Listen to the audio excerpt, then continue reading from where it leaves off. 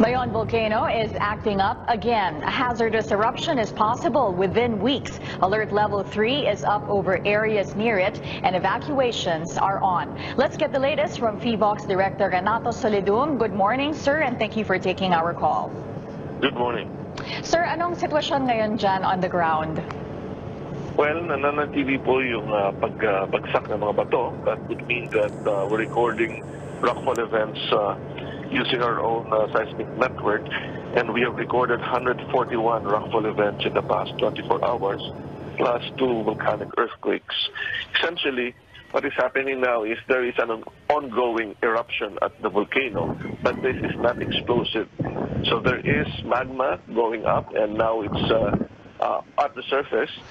So there's a magmatic eruption, but not explosive, and we can see lava actually flowing at the upper slopes of the volcano on the southern side.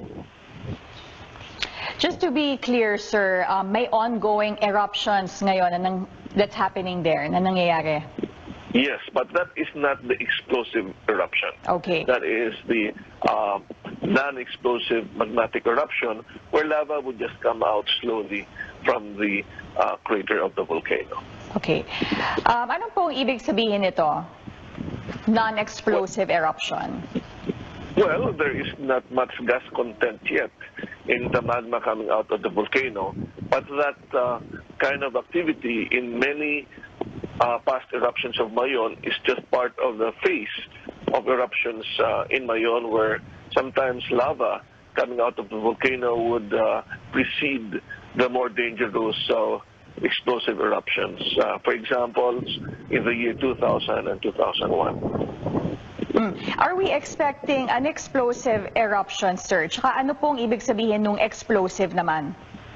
Kapag explosive, may pagsabog. Essentially, merong pagsambulat ng lava.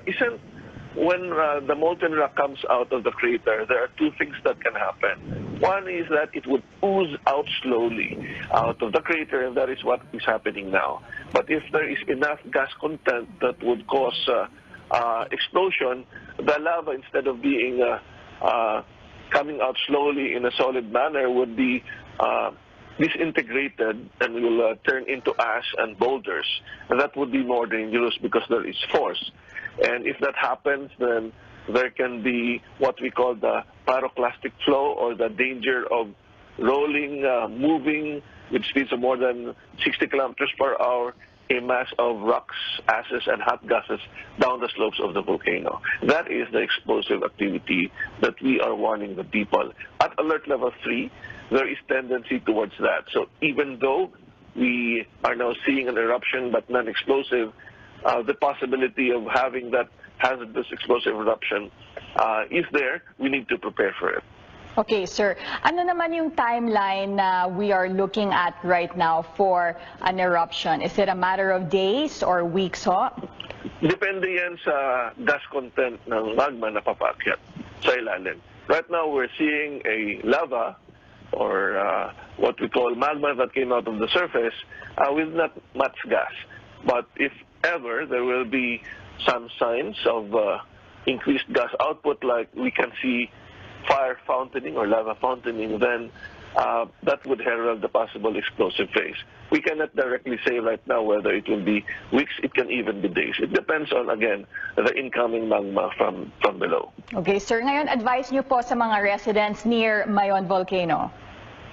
Well, makinig po sa mga kinaukulan. Please observe the current danger zone. It's 6 kilometers all around the summit, plus 1 kilometer as the northern flanks. We can watch the eruption from a distance in a safe place, but sometimes there can be ashfall events if there are explosions. We need to be ready with dust masks, handkerchiefs, and clean clothes that we can wet so that we can prevent inhalation of fine ash. Okay, maraming salamat ho, PHIVOLCS Director Renato Solidum.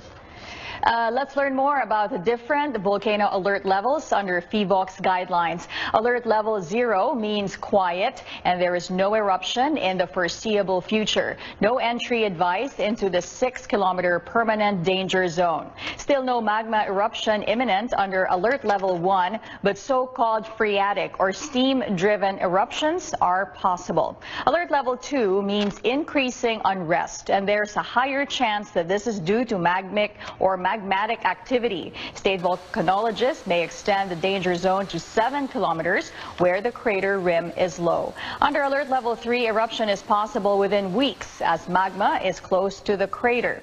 Meantime, alert level 4 means a hazardous eruption is imminent and that may happen within days. In this case, PHIVOLCS will recommend the extension of the danger zone to 8 kilometers where the crater rim is low. And alert level 5 means a hazardous eruption is ongoing. Expect pyroclastic flows, which include lava and rocks, and expect tall eruption columns. Aircraft near the volcano are danger due to in the ash clouds.